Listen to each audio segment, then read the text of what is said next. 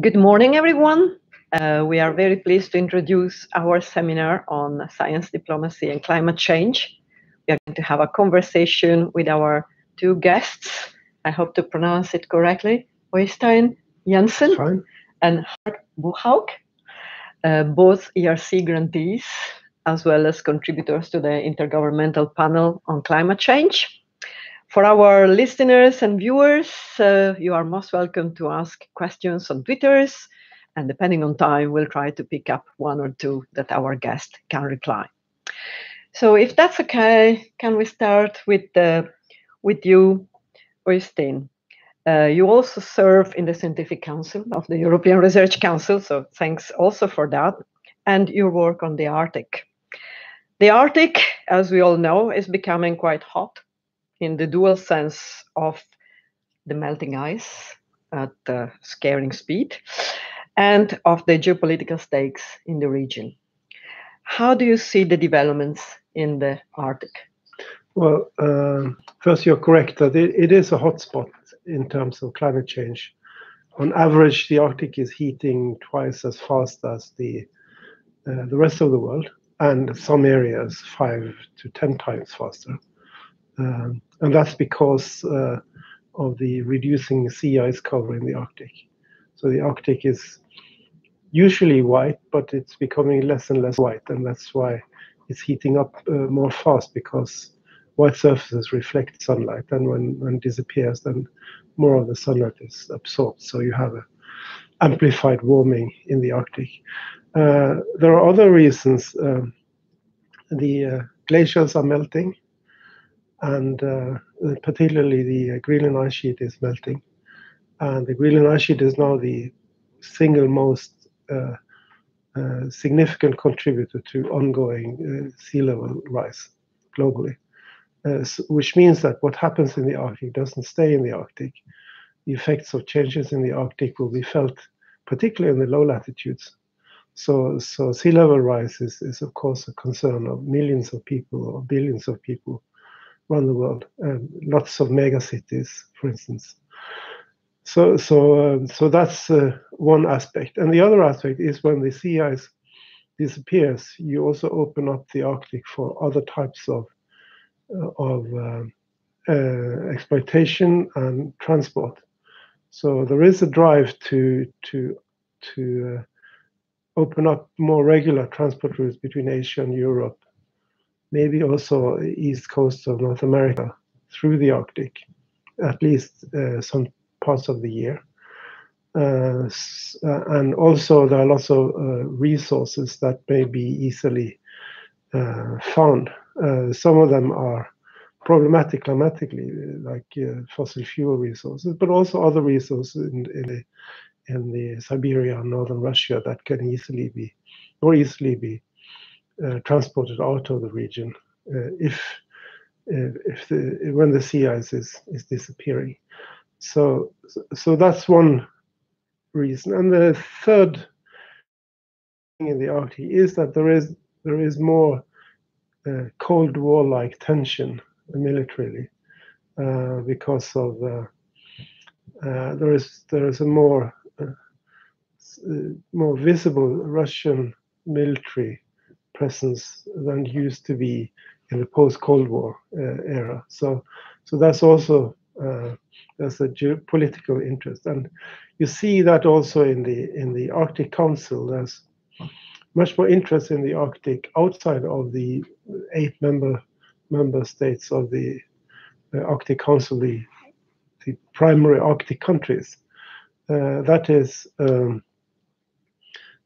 there are lots of observers to the Arctic Council in non-Arctic countries, particularly Asian countries, and that also is showing that there is at least an awareness that there are opportunities that countries with some global ambition needs to be aware of. And the Chinese is opening what they call the Arctic Silk Road, this road and Belt and Road policy of the Chinese, and that's an aspect of primarily, I think it's driven from economical reasons.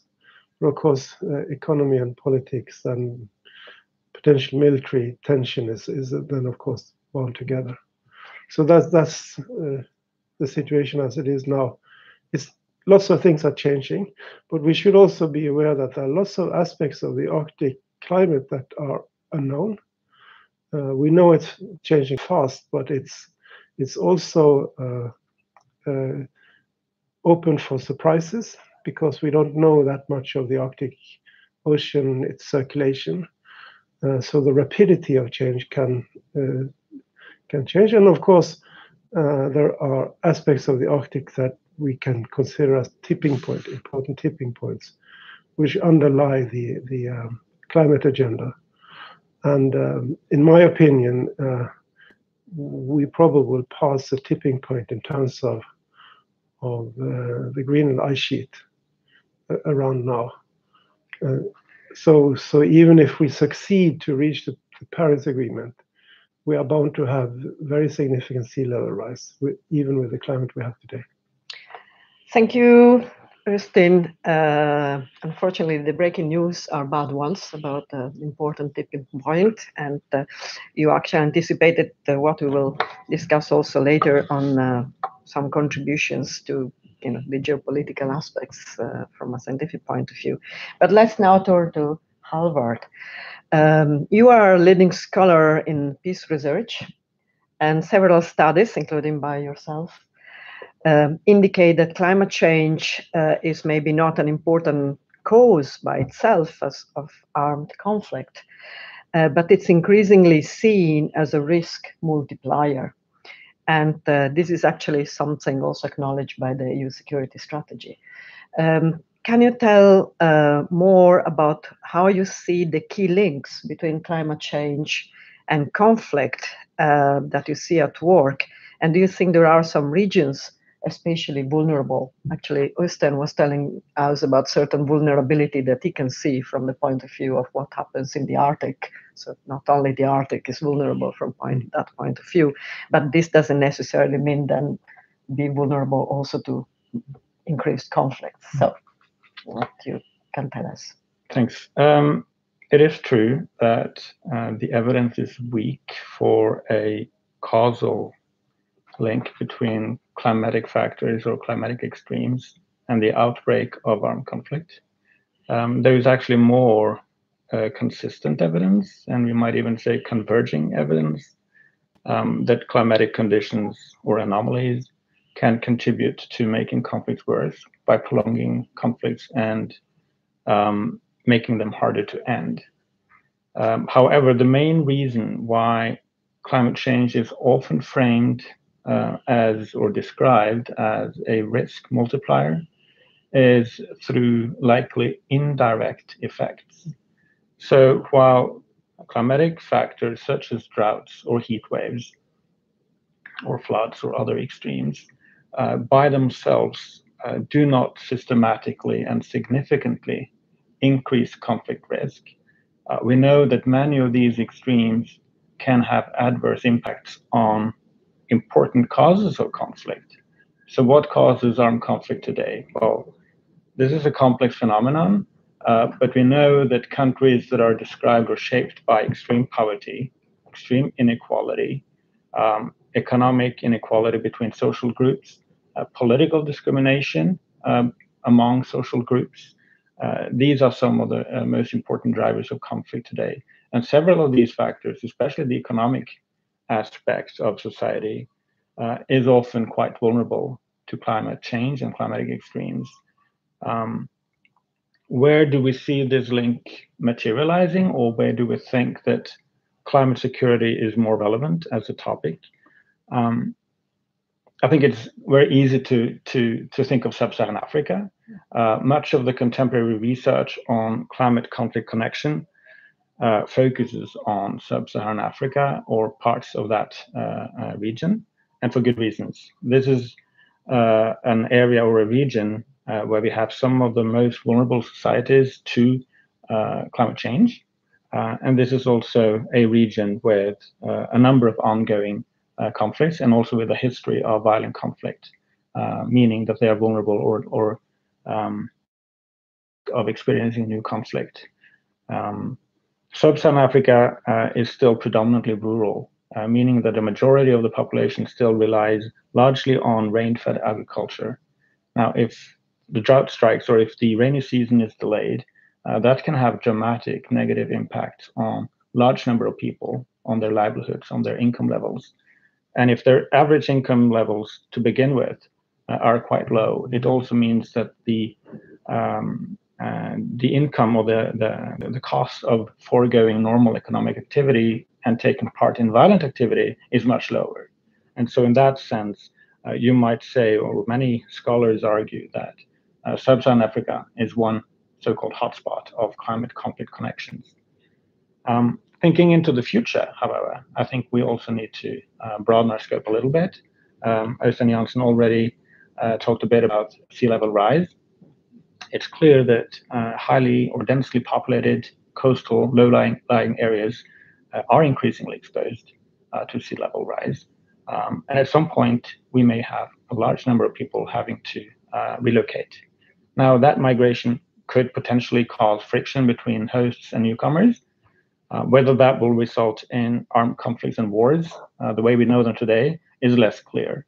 But it is clear, increasingly clear, that climate change has an increasing potential for causing human insecurity and reducing welfare in vulnerable countries.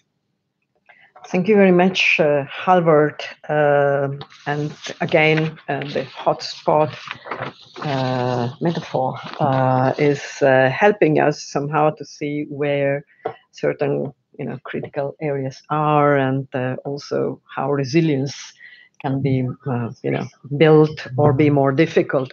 Now, let's make explicit then the link between your work as scientist and science diplomacy. The Intergovernmental Panel of Climate Change was awarded the Nobel Prize for Peace. So congratulations to both of you as contributors to the IPCC and as recipients of the Nobel Prize. Now, do you think as scientists you can contribute to cooperation across borders, either when traditional diplomacy fails or as support and contributors to diplomacy? We just had the unfortunate situation at the Conference of the Parties to the Framework Convention of Climate Change in Madrid, not leading to a great solution. Somebody can say a failure. So what would be your take on this point? Well, I think the main aspect of science, that particularly natural science, is to provide the evidence needed, and so that all stakeholders, being governments or others, have access to the correct information about what is happening with the climate. And for many years, I think we as natural scientists thought that, well, just lay out the facts and things will happen. And we've seen that that's not the case, and this linear model of how decisions are made doesn't work. So I think there is then what we can achieve is limited, because it has to be solved by the society, on the political level, and that is driven by other aspects than just fact and evidence. So in that sense, it's what my profession can do, and I think Halvard's profession is more in line with what is really needed. It's most for the social scientists to develop that aspect. But I think it's still important to make sure that we have the evidence, so that the effects of climate change are laid out clearly. And I think with Greta Thunberg, who says listen to the scientists and take science and use science as a guiding principle, I think there are some good hope that that's maybe coming back a little bit. But I think the role of scientists should remain as scientists and not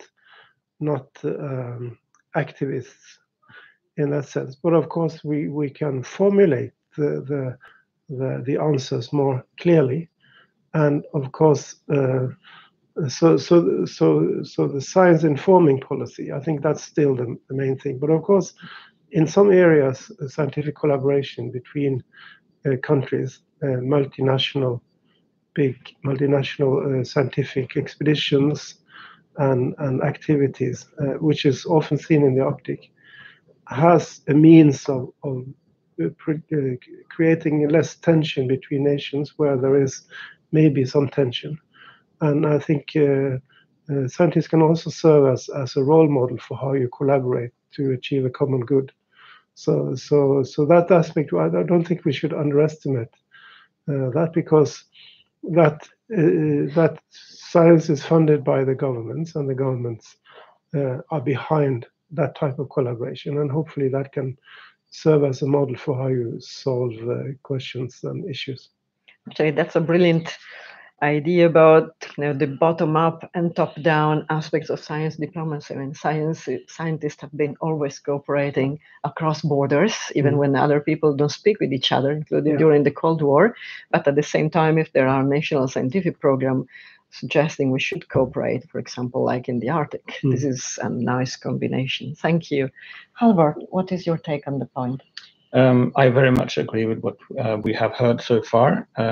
Actually, I would say that the work of the IPCC over the past few decades has been quite successful, actually, and a major reason for that success in terms of informing decision makers, informing the general public about climate change and the fact that human-made emissions are driving climate change is precisely international collaboration among scientists. I do not think that the IPCC would have had nearly the same influence on thinking, on awareness today, if it had been an exclusive club of scientists from top universities in Europe and North America. And so that really broad representation of scientists from across the globe is a major reason for why the IPCC has achieved what it already has achieved. Now, of course, looking back at the last COP meeting, you might say that there's still far from success in terms of action. And yes, that is obviously very true, and it's a source of big frustration. Now, I think there are many reasons why we still see a failure to properly see changes. Eystein mentioned some of those reasons. I would just like to add very briefly a couple of other observations. Policymakers are short-sighted. They think until the next election and what can make me or my political party survive at the next political election, right? And so this short-sightedness of politics in most countries is counter to this long-term thinking of mitigating and adapting to climate change, which requires costs today that will eventually be smaller than future costs if we do nothing today. So one way to try to change that way of thinking is to working with the media, working with the general public, and making a public push towards change. Because if that is seen as necessary or an important strategy for also winning the next election, then I think we can see change. Thank you very much, Harold. So Eystein was actually somehow challenging social sciences and humanities to try to find some solution to those aspects, how we can actually impress the importance of taking care now of long-term issues addressed by impacts of climate change. I don't know whether there are questions that came through Twitter. No, there aren't. Well, in this case, I think we are perfectly on time to thank our guests for being with us, and to anyone who is interested in pursuing further the conversation and the and hearing more about the work of Eystein and Halvard, but also of the other speakers we are going to have shortly starting at 11.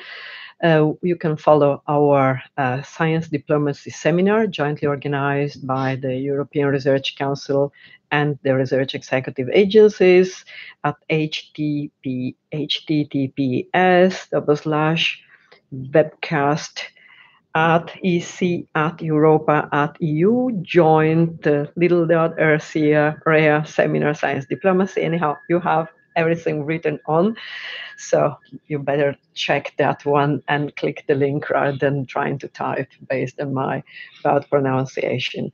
By the way, I saw the slide you prepared, Eystein, on the evolution of climate change impacts and the rise in temperature, and well, it's quite shocking. And I think this is one of the areas where surely natural sciences and social sciences can cooperate extremely well also with media and the public and policymakers. We have to hope that there are some who can take into account the long-term perspective. And I would hope the European Union with its Green Deal is partly also responding to that need. But surely research has a lot of contributions to make, and we will discuss that further in our seminar starting at 11. Thank you again to our guest. Thanks to the colleagues who have been working hard to organize this. And thanks to our viewers and listeners. Goodbye.